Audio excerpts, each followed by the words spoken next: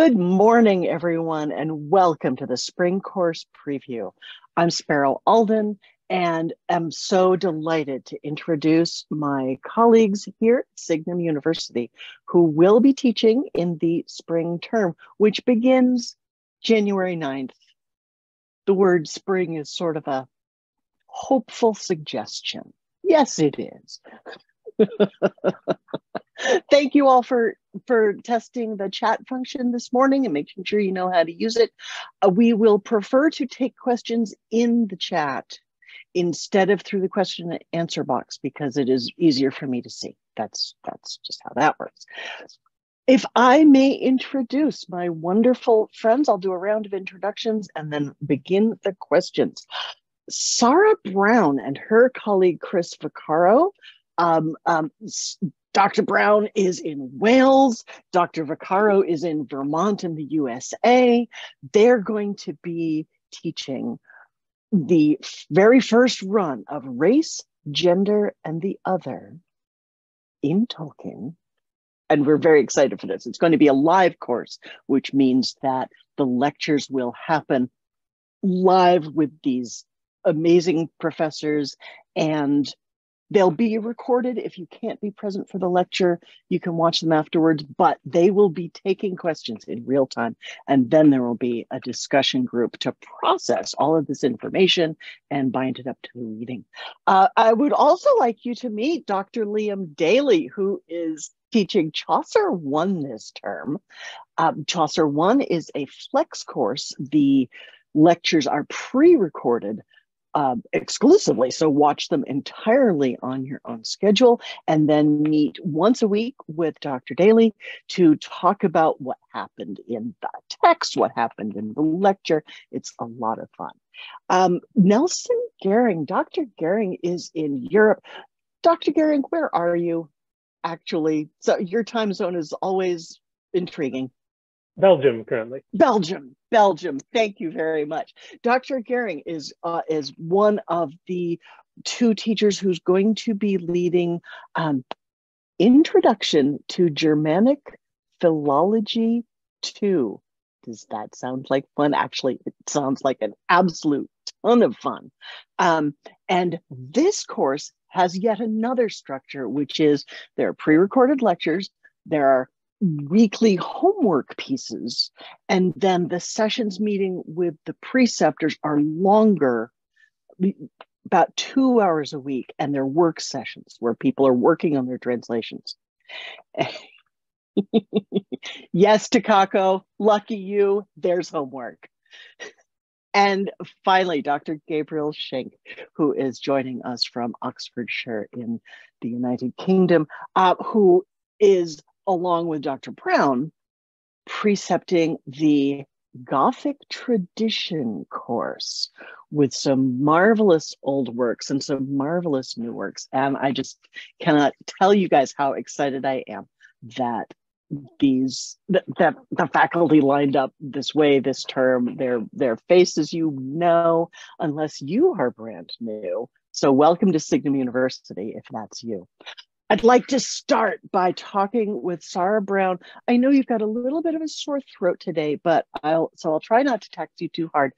How did you and Dr. Vaccaro come up with the idea to do Race, Gender, and the Other in Tolkien?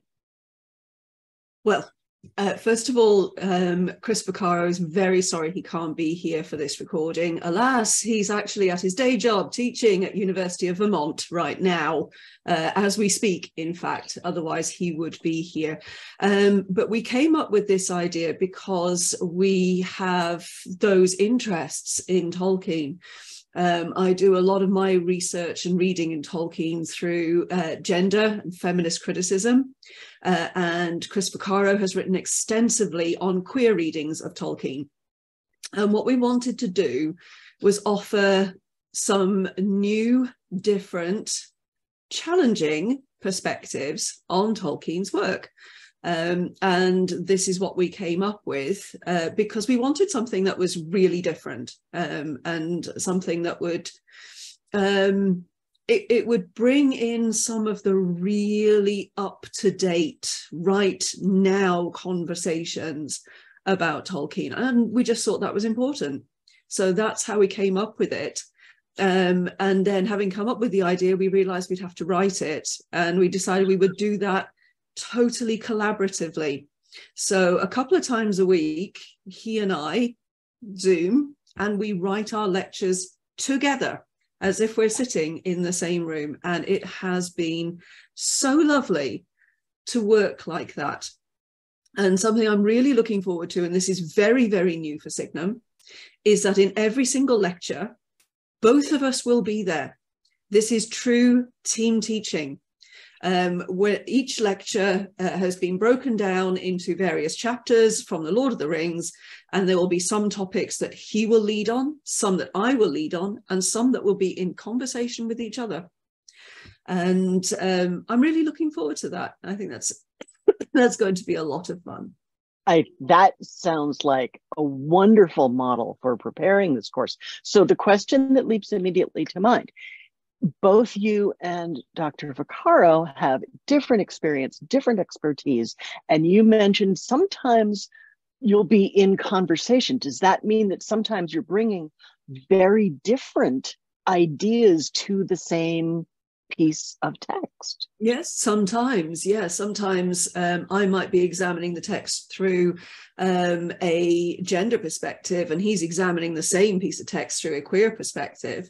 But also we'll be looking at it through the lens of race as well.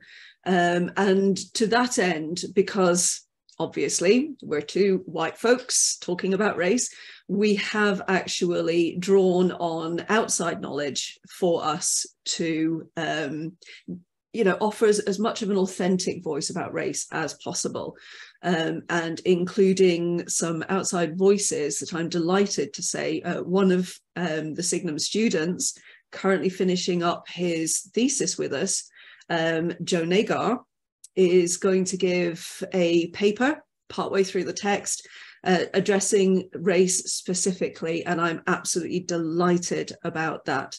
And another one that we're going to have is Mercury Natus, they're going to come in and give a talk on dwarves, the Jewish diaspora, being Jewish themselves. That's something that they wanted to talk about. And they're also going to address Orientalism along with the squint-eyed Southerner. So we're hoping to bring as many different perspectives to the text as possible.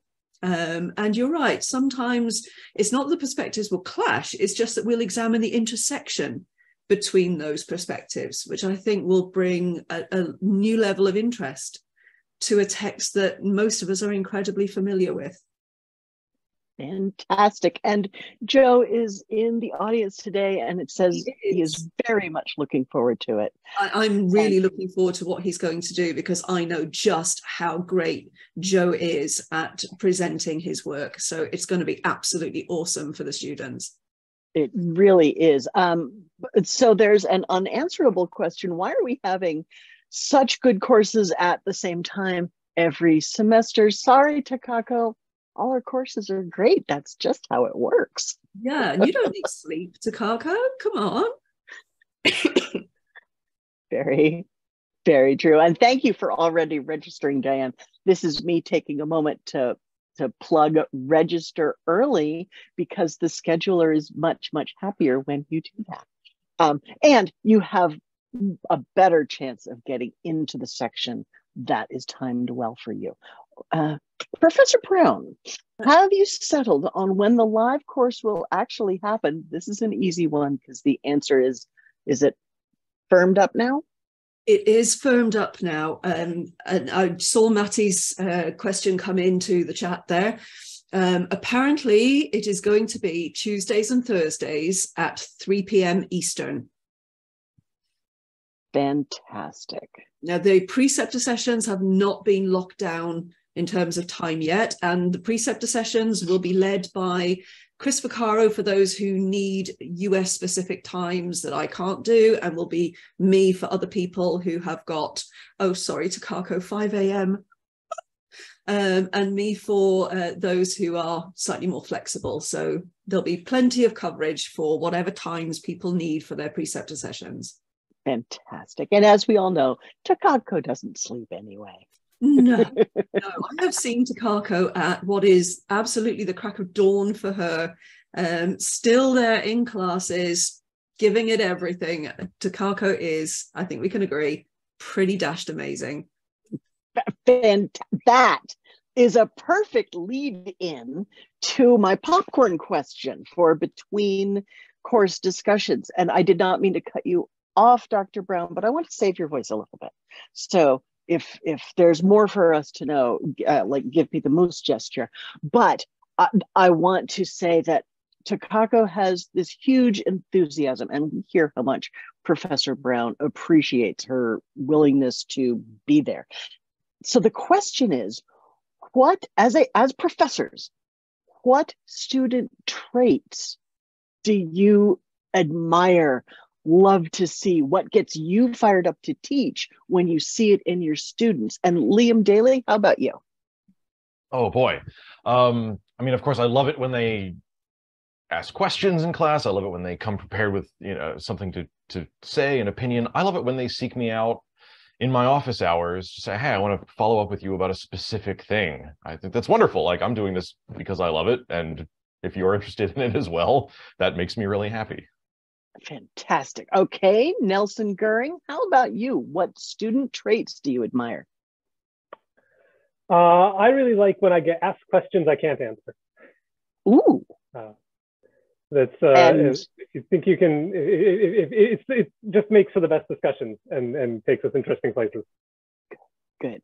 And I must say that modeling, I don't know, let's find out, is the most fun kind of teaching there is. Exactly. Right? It's a great, we get to learn something collectively and collaboratively, and that's always fun. That is always fun. Fantastic. And Dr. Schenk, how about you? What are some student traits that energize you for teaching? Well, I agree with the previous 2 points, but another trait that I really like is when students rip a text to shreds, or an author say, I hate this author, or this author's all wrong, or this text is garbage, or whatever. As long as they can explain why, and they can engage with the text, I love that. It always amuses me. Of course, if you love the text, I love the text that I teach, but I that's great. But sometimes it's a way to real insights when you go in very critically, and then you can rip something to shreds. You can say this is hot garbage, and then you can say at the end, I actually really enjoyed it as well. So it's not one thing or the other. Fantastic. Well, thank you all for addressing that popcorn question. I'm going to move on, and Dr. Schenk, would you be willing to advance the slide to ask questions about Chaucer 1 with Dr. Liam Daley? Dr. Daley, where are you broadcasting from today? I'm from my apartment here in Washington, D.C. Very cool. Thank you. Okay. You are this term the precepting professor for Chaucer 1. Corey Olson is listed as the lecturing professor on the web page for the course. And friends, I'm going to put the web pages for these courses in the chat as well. Would you explain the difference between a precepting professor and a lecturing professor? Certainly, yes. So the lecturing professor delivers the two 90-minute lectures a week on the content of the course. So in this case, that's Professor Olson, who, as I'm sure many of you already know, before he became the Tolkien professor, earned his degree in medieval literature at Columbia. He was a tenure-track medieval lit professor. So he is an expert in Chaucer and the literature of the 14th century as much as he is an expert in Tolkien. So he'll be giving these two 90-minute lectures. That's him lecturing. Yeah. Then as preceptor, I meet with the students once a week. And it's really, it's really between me and them, the direction that the course goes in a way, because we talk about what it is that they are responding to in the lectures that we want to talk about. I work with them on their research projects, helping them take that from like initial idea to working through the course of the research to a finished piece of writing. I also do add and embellish a little bit. So these lectures were recorded at a time when we didn't have to have secondary criticism at Signum University. So I'm adding all the secondary criticism because read literary criticism. We can't expect you to write it if you're not also given the opportunity to read it. So that is what a preceptor does. Fantastic. Okay, and this is labeled as Chaucer 1. Yes. I know that next fall we're planning to give Chaucer 2. Why are there 2 Chaucer courses? What's the difference? And is one simply the prerequisite for the other one? Oh, no. You take one. You can take one or the other, or either in any order. One is not the prerequisite for 2. Part 2 is the Canterbury Tales. And of course, like we all know the Canterbury Tales. We all know that Chaucer wrote the Canterbury Tales. But the reason that the reason that there are 2 Chaucers is because I think Corey was frustrated with the way that he is often taught in academia, where people only read the Canterbury Tales, and he has this whole huge other body of work, which is just as good, if not better in parts, than the one thing he's really, really known for that everyone reads. So here's a chance, this major author, this pivotal medieval author, let's do all of his other stuff, which is just as good, but not read as often. Okay, so Chaucer was writing in the 1300s, is that correct? Yep, that's right. He was not writing in modern English as we speak and read it. Correct. Can you tell us about the language he was writing in and how you deal with that in this course? Sure, yes. So his English is Middle English. It's specifically London Middle English. So it is the Middle English that eventually became the English that we speak in modern English. Yeah, someone's in the question. Is Middle English difficult? Asking for a friend. I'm sure it presents challenges. However, there is a lot of scaffolding and a lot of infrastructure in the class. The class is not taught with the expectation that anyone coming into this class can already read Middle English. We go very slowly. There's a lot of training that goes into the class, and I think it's you pick it up pretty quickly. Like once you kind of get the hang over it, there's like an initial, like sort of once you get over the hump, then you're pretty good, and you can just add to that knowledge with continuing grammar and continuing vocab. But it's challenging, but people pick it up pretty quickly. Interesting. So the text is in Middle English. Yes, I should. Right. Yes, we are reading it in Middle English. We're reading it in Middle English. But Dr. Olson and you are speaking modern English. Oh yes, the lectures and the discussions. Are writing modern. Okay. It is not a language course, but the reading might slow people down as they get those helps and that scaffolding and the coaching that you provide, and that I know comes in that marvelous first lecture that Corey Olson did. Yeah.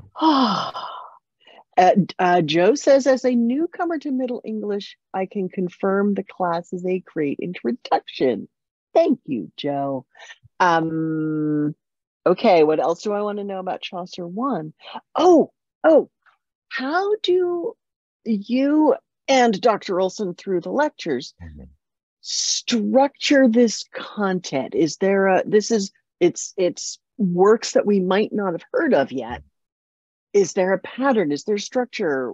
How do you pull this course together? Sure. Yeah. So the first part of the course, there's basically 2 parts. The first part, the title of the course, Visions of Love. The first part of the course is Chaucer's dream vision poetry. It's not really a genre that exists anymore, but it is one of the major medieval genres. And it's basically, hello, I'm the narrator. I fell asleep. I had a dream. Here's my dream. And it's a way to write about things that you couldn't have happen in real life. In some ways, it's kind of like an early form of science fiction. I think that's not too much of a stretch to say, You know, like, I've always wondered where sound came from. Well, I had a dream that I went and I found the origin of sound, and sound comes from a big wicker house that turns on a mechanism, and it's in outer space, and it, you know, like, it's very surreal kind of poems. It's also a way to talk about medieval psychology. We talk about early dream theory, like where dreams come from and what medieval people understood dream, like what they meant, the different types of dreams you can have. And the second half of the class, we're reading Chaucer's great novel-length poem, the longest complete work that he ever wrote, Troilus and Cressade. It's a love tragedy, and what I really like about that, it's a way to, yep, there it is. There it is indeed, yes. I mean, it's a way for us, what I like about it in the way that this class is, it's a way to talk about how a single very popular story changes over time. So we're reading Chaucer's source, Boccaccio. We're reading then Chaucer's version. We talk a little bit about Shakespeare's rewrite later, once Chaucer had become canonical. There's also a lot of, Chaucer was very into Boethian philosophy at the time, so it is a love tragedy, but there's also a lot of like, what is man's place in the universe kind of questions that get invoked there.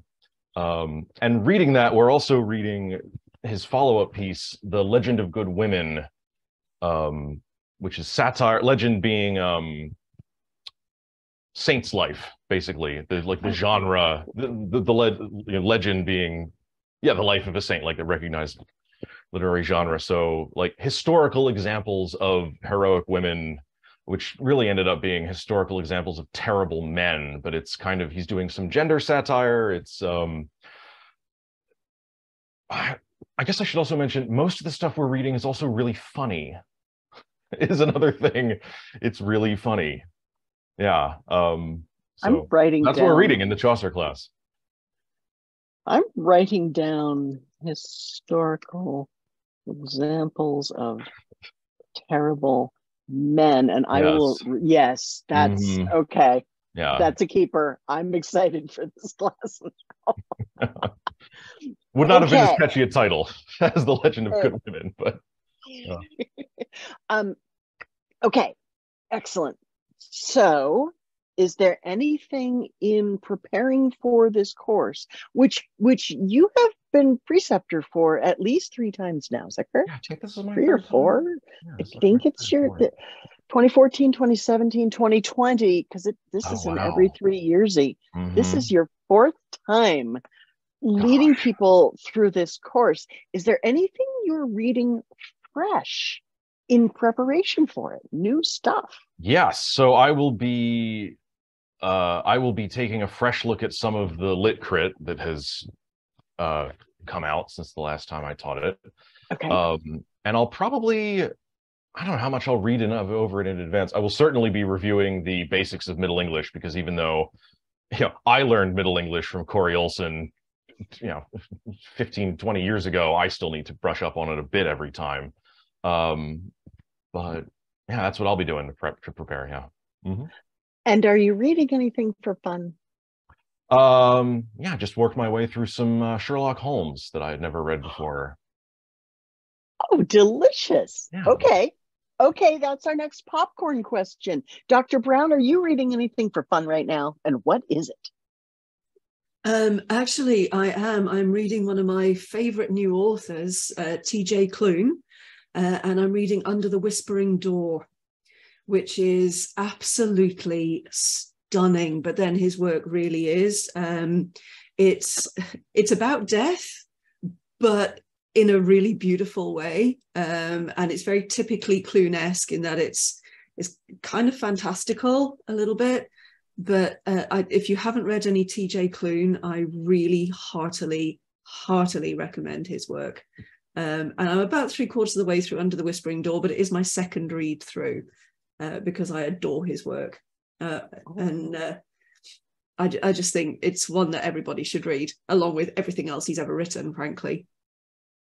Fantastic. And Professor Daley, Professor Brown, would you both be willing to put in the chat the title of exactly what you're reading now, in case people need to read more between now and the start of term? While I ask, Dr. Goering, what have you been reading for fun?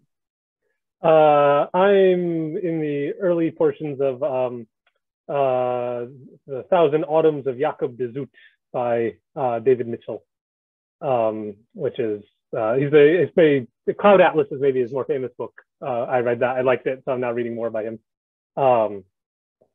Yeah, it's fun. It's sort of things going on with the Dutch trading colony in Japan, when the period where the Dutch had like exclusive rights in this little cramped little colony here, and everyone's in there and kind of being nasty to each other, things like that. But he makes it kind of entertaining and funny and things like that. Yes, I'm only 50 pages in, so I have a long ways to go. Excellent, excellent. And if you'd be willing to throw that in the chat as well, fantastic. Because it is Yule Book Club season, my people. Yes, it is. Finally, Professor Schenk, have you been reading anything for fun lately? Yes. The current book I've got on the go is a graphic novel set in the Sandman universe. Oh. Sandman was created by Neil Gaiman, who is one of the writers on the Gothic Tradition course. And this is a kind of extended universe series of stories. So it actually takes place after the main Sandman story, which is really interesting. If you've got to the end of that story, I won't spoil it, but it's interesting to see that picked up.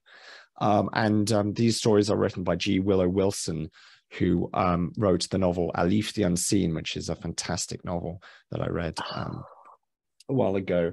Actually for Signum, I had a student, Mark, who was doing his thesis on magical magician hackers, and that was one of his key novels. So you do read some fantastic novels as a teacher at Signum University. You get to discover new works, which I'm very grateful for. I'm also reading Caroline Alexander's translation of the Iliad, and I quite recently finished Madeline Miller's Song of Achilles, which is based on the Iliad. And the love between Patroclus and Achilles, and that was devastatingly beautiful. Oh my, that sounds wonderful. And would you also be willing to put titles and authors in the chat for us? All righty. So back to Nelson Goering in Belgium. You are the preceptor, depending on how many enrollments, maybe one of two preceptors for Germanic Philology 2. What's philology? So philology is one of these words that's really kind of hard to describe in a nutshell, but basically what we are doing is we're looking at texts in earlier Germanic languages and then understanding the context that they were in. So it's sort of partly linguistic, partly cultural, partly historical, partly literary, kind of all tied together through the texts themselves. And it's a follow-on from Germanic Philology 1, where we sort of looked at all these early Germanic languages, and then now we're sort of taking a step back and looking at the context a little more. And there's going to basically be like a cultural side of things and a language side of things, basically. So the cultural side of things we'll spend lectures on things like Norse pre-Christian religion, and then Christianity, the different forms of Christianity in various that were adopted by speakers of these various languages, or their laws, or the development of the Nibelungen legends, or things like that. And then on the language side, we'll also kind of take a step back and look at context for these languages, including things like the relationship. These early Germanic languages are things like Old English and Old Norse and Old High German, and they're mostly kind of spoken in this little corner of Europe, but they're part of a larger group of languages. So they're related to things like Latin and Greek and Welsh and Lithuanian and random things like that that you might not expect. So we'll take a step back. We're not going to like look at, you don't need to know Welsh or Lithuanian or anything like that. That's not the point. We're looking a little bit at how these things kind of fit together into this larger jigsaw of language. How very cool.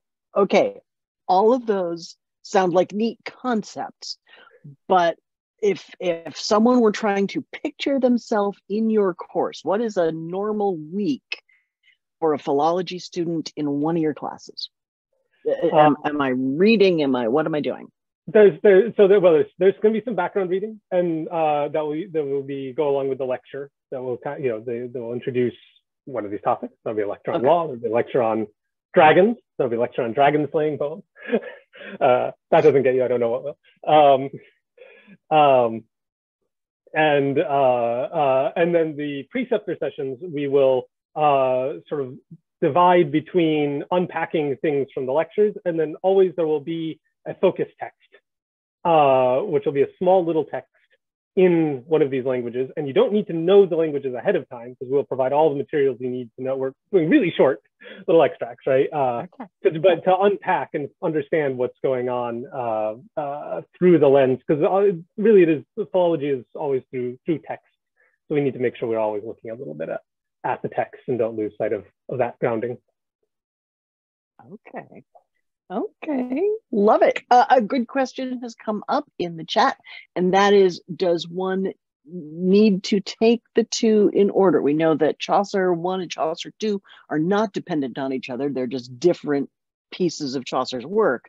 What do you recommend to your students for the Germanic Philology 1 and 2?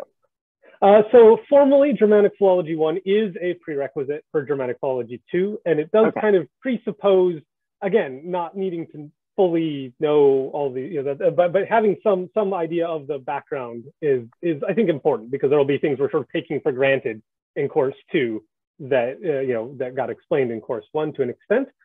But that said, I think if you've got any independent background or interest in any of these subjects, you probably have enough of a background to jump into 2. So if you're interested, just email me or one of the other people involved, and we'll see whether you kind of meet the, we think you've got enough background. And the answer is, if you're interested enough, I'm guessing the answer is yes. So it's a formal prerequisite, but a slightly flexible. Okay, fantastic. Another question has rolled in for you. In the Philology 2 course, will you look at how critical editions are produced methodologically? What if someone sees themselves as, someday I wanna do this with texts that haven't been treated in such a way? Will the students, learn how to do that, or at least what it looks like? Well, that's a topic very, very near and dear to my own heart. We don't have, I think, a dedicated lecture on that subject, but it's something that can very easily, so when we're looking at the little snippets of text, it's something I am more than happy to go into at any point.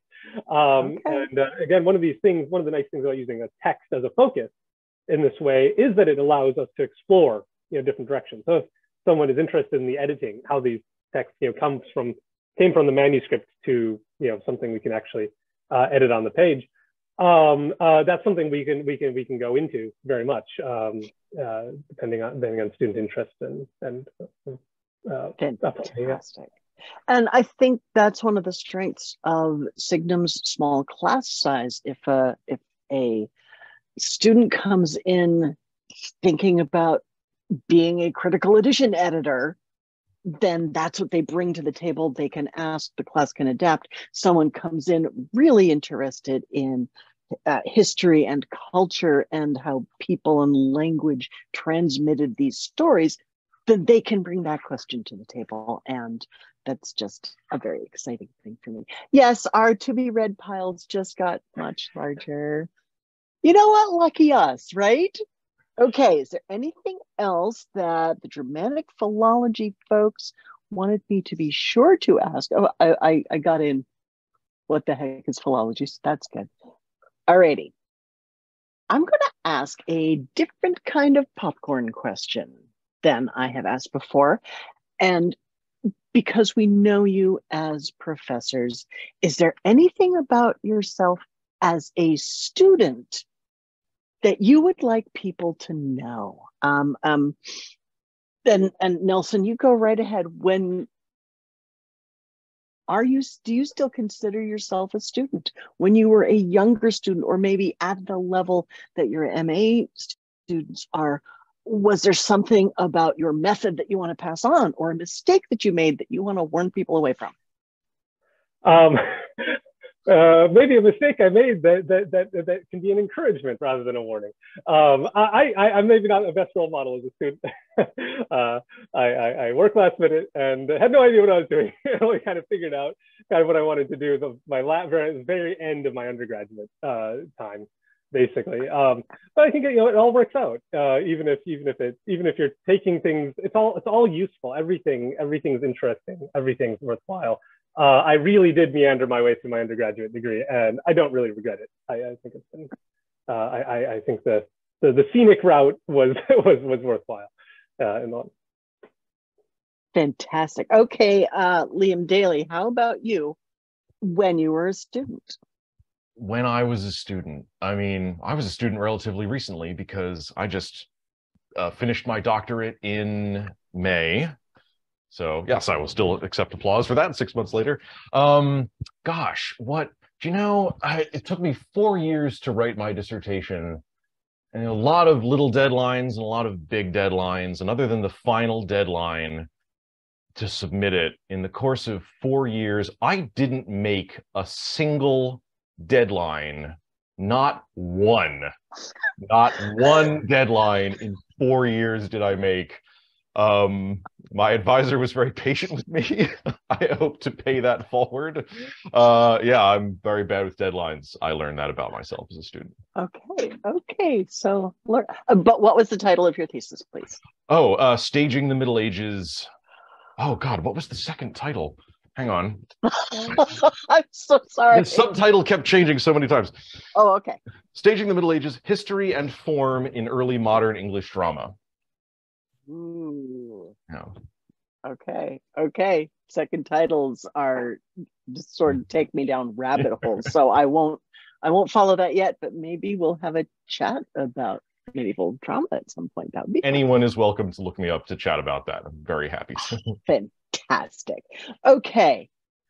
Dr. Brown, how about you? When you were a student, what was part of that experience that you want people to know?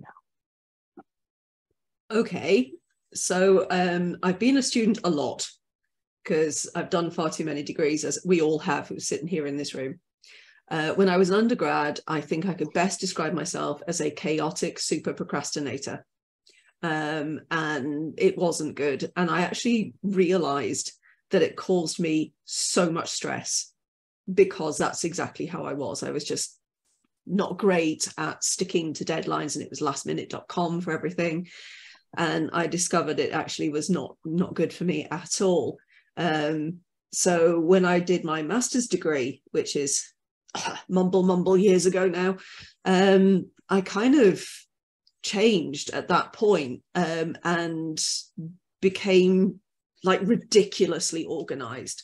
And that served me really well when it came to my PhD, because when I was doing my PhD, which I only finished in 2013, I was bringing up a young family, working full-time as a teacher, running a boarding house of 22 boys with my husband, and sleeping occasionally. And what I learned was that if I wasn't incredibly organized and very good at planning ahead, I got nothing done in the time that I had. So what I learned was to know when the time would be coming up for when I had PhD work time, and then to actually plan exactly what I intended to do in that time. And so when I sat down at my desk on that day with those hours, I knew that this was what I intended to achieve. And that is what I found to be the most useful piece of advice to give any of our students who are often juggling family commitments, work commitments, all sorts of commitments, is that when you know you've got some time that's set aside, plan ahead of time exactly what you hope to cover and achieve in that time. And you've got more chance of getting it done. So I've kind of switched from chaotic all over the place to tunnel vision when it comes to my work. I wish that I could say that I was as equally organized with the minutiae of my life these days. I don't always answer emails within 24 hours, alas. I try to, but when it comes to work things that I need to do, it's okay, plan. And I actually get much more stressed when the plan either doesn't get to be or needs to be changed or something like that. Fantastic. Thank you very much for that. And we're getting marvelous comments over in the chat about when one does a digital analysis of the words used in today's webinar. Probably our most commonly used word is sleep, as in there isn't any. None. There's no sleep. There's no sleep. Finally, Professor Schenk, how about yourself as a student? I don't have to think that far back, because I was a student quite recently in space, the Signum program for adult continuing education, and I took a course on Owen Barfield, which was excellent. And I'm hoping to take a course on Japanese language next year. And one thing that I realized about myself in that course is that I don't need to attend each session really understanding the text that we're going to be discussing, which is quite good for Barfield because he can be quite dense and complex. But if you understand something, maybe just 10 or 20%, if you go into the classroom with 3 or 4 other students and a good preceptor, which we had, what will almost certainly happen is that together you combine to make 100% understanding. The things that you notice and you understand are going to be different to the things that other people have noticed and understood. And I was really in awe of my fellow students, that they seemed so brilliant that they were seeing these things that I hadn't understood at all. But then I was able to contribute my halfpenny pieces, or whatever the phrase is. And so it was really nice to sort of remind myself of that quality as a student, but also take that forward in my own classrooms as a teacher, and hopefully reassure my future students that, you know, all you need to do is have read the text and come with something, one thing that you've noticed or understood, and we'll talk about it together. And by the end of the 1 hour discussion, you will understand so much more because you'll have heard other areas of expertise, and it'll all fit together like a beautiful jigsaw puzzle. Fantastic. If I may continue with you, Dr. Schenk, you are one of the preceptors, and if there are enough students, Dr. Brown will be the other one, for the Gothic tradition, which is very much a traditional literature course. And Amy Sturgis is the lecturer. Yeah. You're one of the preceptors, and the lectures have been pre-recorded. People can watch it at their leisure. So when people come to discussion with you or to the asynchronous discussion board with you, what kinds of questions are you and the group going to be asking of the literature? What's in the Gothic tradition to sink our teeth into? So this is going to be my second time teaching this course. I should preface this by saying I love all my children equally, but I might say that this is my favorite course to teach at Signum, although, you know, there's stiff competition. It's a wonderful course. A great part of that is the reading list, is Dr. Sturgis's amazing lectures. Also, just I love things that go bump in the night, the uncanny, the sublime, crumbling Gothic castles on the precipice of cliffs at midnight next to a crashing waterfall and in the middle of a big storm by the sea. You know, that kind of thing. That's where you live, isn't it? That's where I live. Well, that's where I would love to live. Yeah, if only. Okay. So, you know, we'll be asking questions about all those things, but really the main question that I think this course is about is, what is Gothic? This course is called the Gothic Tradition. It's not called the Gothic genre. It's not called Gothic texts. It's called the Gothic Tradition. And tradition is quite a broad term. Lots of things can fall into a tradition. What makes something Gothic? You might think you know the answer to that before you've taken the class, or you might not. And Dr. Sturgis does give a definition of the Gothic very early on, but we do such a wide range of texts, and not just texts, but TV shows, movies, comics, short stories. Dr. Sturgis even talks about Gothic songs and plays some songs at one point in one of the lectures. We do science fiction, we do historical, we do romance, we do fantasy. What makes something Gothic? That's the question I want students to come back to again and again, because it's not necessarily like a box ticking exercise. It's an atmosphere. It's a perspective. Anything can be Gothic if you describe it in the right way, and that's a kind of wonderful thing. And it means that you can find magic wherever you are. So that everything can become Gothic and just a little bit more exciting. Okay, I'm going to ask you, Professor Schenk, and you, Professor Goering, to both unmute and to help us with what is the relationship between the Gothic tradition in literature and stories and the Gothic language, which are both courses that you can take at Signum. Do you want to have a go, Professor Goering? Yeah, we actually open our Gothic class, a Gothic language class, with this sort of, panorama of all the things Gothic can mean.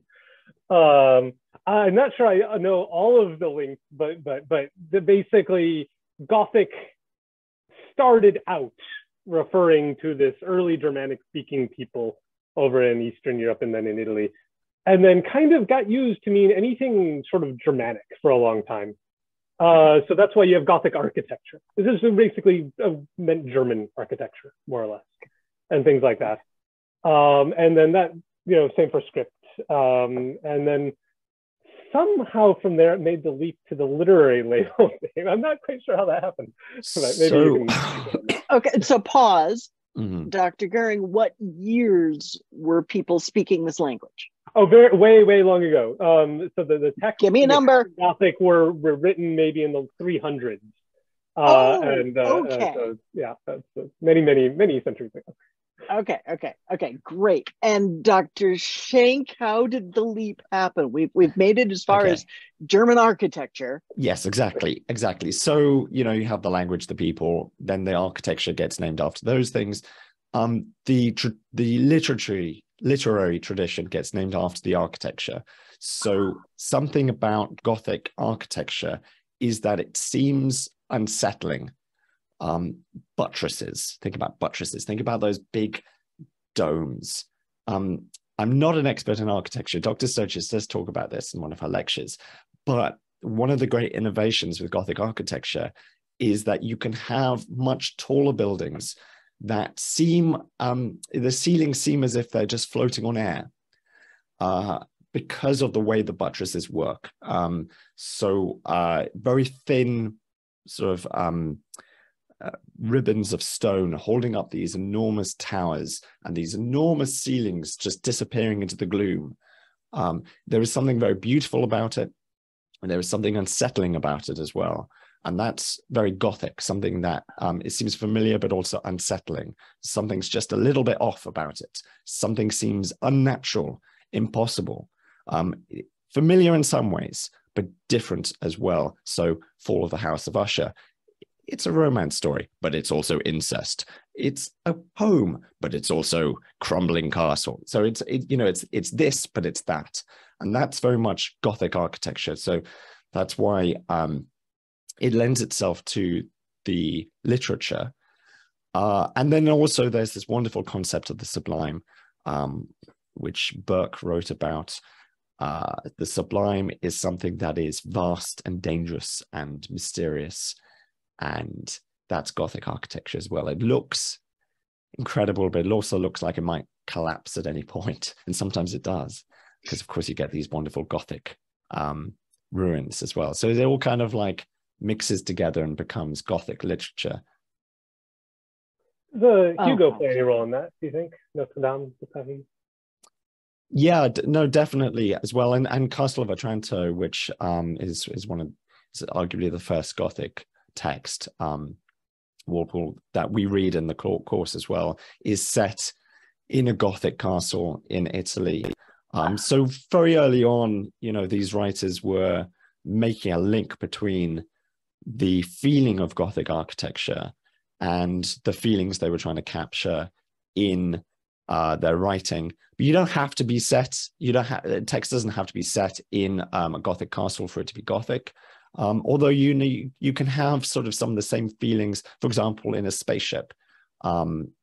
It's something that is a bit dangerous, something that is a bit unknowable, something that is mysterious, something that is familiar but also unsettling. That's basically what Gothic is. Okay, the architecture and the spaceship in Gideon. Exactly. Fantastic. We've got questions about your reading list, Professor Schenk. I know that you wanted to talk about your reading list. And the first question is, will anything by Flannery O'Connor be included in the course? Not this course. Dr. Brown just added that Yes. Dr. Sturgis is thinking about doing a new course on Southern Gothic. I should say, and first of all, apologies that both myself and Dr. Brown are ill, although that seems quite appropriate as we're both Gothic tradition teachers and we are betwixt life and death, but much closer to life than death. We're both fine, I'm sure, but we're kind of wasting away in our isolation chambers, very appropriately. And it is very foggy and dark in the UK at the moment as well. One of the students last time I taught this course collated all the texts that Dr. Sturgis mentions in her lectures and came up with an enormously long list. I've heard that the same thing happened in Dark Academia, which is kind of Gothic adjacent, which is a course that Dr. Sturgis has finished teaching. So I can't say for sure whether Flannery O'Connor isn't mentioned in the course. They might well be, but they're not one of the key authors. For the list of key authors, you can check out the website and you can find all those wonderful authors and texts. We really go back to the foundations of Gothic literature. With Walpole, we do Anne Radcliffe, we do Charlotte Bronte, Daphne du Maurier. I mean, it's just such a fantastic list of authors. One thing to quickly mention as a kind of warning, maybe too strong a word, but just a bit of advice for students thinking about taking this course. Do look up the length of some of these novels. There are some quite long novels in there. Gothic texts do tend to be chunky. It is a very well thought out course in that we have 1 week, which, for example, is Radcliffe's The Italian, which is about 500 pages. That's followed by short stories by Edgar Allan Poe. Then we do another long story, Jane Eyre. Then we do another few short stories. So you can kind of get rest weeks and you get weeks when you can read ahead to the next week. But if you're thinking about taking this course, it might be a good idea to get started on those chunky novels early. There's only about 3 that are really big and chunky. There's Dracula by Bram Stoker. There's The Italian by Anne Radcliffe, and then there's Jane Eyre by Charlotte Bronte.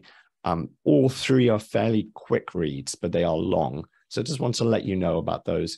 And then the rest of the texts are either kind of more common, maybe 200 pages or so, or they're short stories or they're TV episodes or films. My goodness.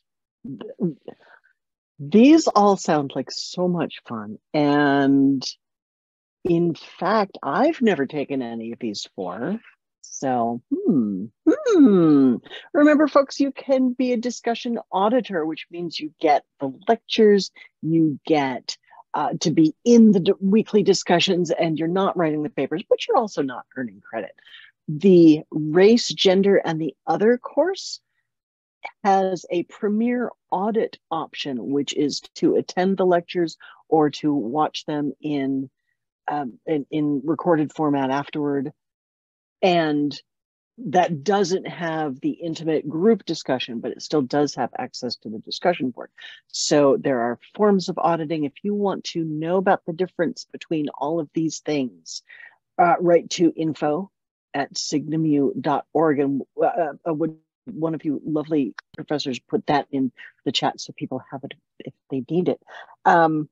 As I ask our final question, out of respect for some voices are fading, and we love your voices. So I don't want to push us too long, but I'm going to start with Professor Daley. You are leading Chaucer 1, but which of the others would you take if you had time and if you could? Oh boy, I mean, I'm very excited for the race, gender, and the other in Tolkien class. I think like I would be very, very curious to take that. But also the Gothic tradition. Like half of that I've read, half of it I haven't. Yeah, let's fill in those gaps. Okay, fantastic. How about you, Professor Goering? I mean, it would be a hard decision, very hard decision. I think I'd probably have to go with the race, gender, other in Tolkien class. Just, I think that's a really interesting angle on. I mean, I've been reading Tolkien's works for ages and ages and ages, and it's always great to go back to his materials and see how you can reread them through ways that I'm not maybe as used to reading them or as used to seeing things. And I think that class would be an absolutely fantastic way to do that through many interesting perspectives and with a lot of interesting people. Oh, fantastic. Alrighty. Dr. Brown, clearly you already have Liam Daley and Nelson Goering on your student list, but if you got to go and take one of their classes of Gothic tradition, philology, even if you do not currently qualify for philology too, which I don't know if you do, or Chaucer, which one would you like to take? Well, you're right. I wouldn't qualify for philology too. This is such a tough question every single time, because it's like asking someone to choose between, their favorite children or their favorite drag queens or, something like that. I mean, it's just, no, don't do this to me. I mean, I'm still hoping we get enough sign-ups so that I can be the backup preceptor for Dr. Schenk for the Gothic tradition, because obviously he's primary preceptor. But if we get enough students, I can also do some of the classes, which I really would love. So, sign up today. But either Nelson's or Liam's would really challenge me. And perhaps I might jump for Dr. Goering's class, simply because I have never taken a language class at graduate level. And I think it would really challenge the heck out of me. So maybe I would do that. But it's so hard because I also like Chaucer. So I'm like Takako. So we've got so many good courses. Why do we have to choose? We've got so many good courses. We really do. And remember, my friends, we have, once a course has run for the first time. So now for Chaucer 1, Germanic Philology 2, and the Gothic tradition, the lectures have been given and recorded, and people who just want to enjoy the lectures, read along at their own pace, and not do it all in the 12 weeks with the accountability, are called anytime auditors. Again, write to info@signumu.org. An anytime auditor gets access to those lectures and to an auditor discussion board, and get yourself the books and enjoy it in the way that's best for you. And I am just saying that anytime audits fit in stockings, just for the record, they do. Okay, we've got what course you take.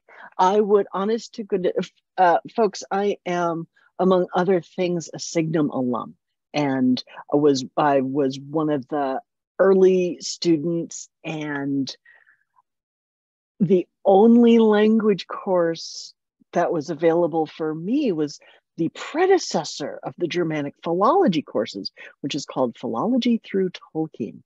And boy, it lit my heart on fire. So I would first choose to be ready to take Germanic philology 2 and then jump right in there, because wow, how much fun. And Nelson Goering was my preceptor, and I remembered the day that we were translating something about dragons, and I managed to translate, it was green and slimy, and I'm sold. I'm there forever. So, all right, my friends, thank you so much for coming in. Are there more questions? Oh, that's right. Takako reminds me that right now, for a few weeks, the Anytime audits are on sale. They're only $75 instead of $95, just to prove the fact that they fit in stockings so beautifully.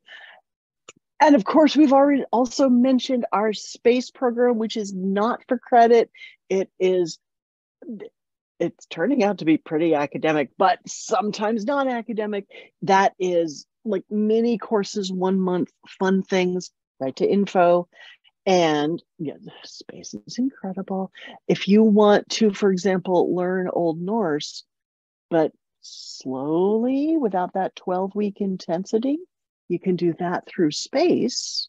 And while you're taking your philology courses and not being able to choose between any of the courses, and so taking them all. And then once you graduate, you can audit forever.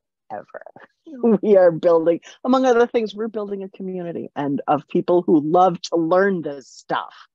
And sleep is why is a day only 24 hours? Is it true, Takako, that in Japan, if you stay up for the day and it's midnight and you stay up, you can call the hour 25, 26? You've got a few extra hours, but they're stolen from tomorrow. Is that a true thing? Oh, that's it. Keep orbiting the globe. Fantastic. So that you can gain on those time zones. See what creative, wonderful people you are. Okay. Thank you for joining me. We are excited for your registration. And here's the word on scheduling. That is that our knights errant, our work study students, we're waiting for that list to be finalized, and then they will get their work study credits and be able to register for spring term. And we're not going to finalize anything until our amazing work study students have had a chance to register. So everyone else register soon, so that when I go in and say, okay, our work study students have registered and I'm ready to make the schedule, everyone who's already there literally helps me plan when the preceptor sessions are. I take the preceptor availability and then everyone else's work schedule. And once we've locked it down, if you register at the last minute, good luck with having it match your availability. So, and that's that. Let's see. Thank you for attending. And summer and fall and the space-time continuum. Yes, everyone, we're looking forward. Thank you so much for joining us. I am Sparrow Alden. These are my extraordinary colleagues. Good morning to you.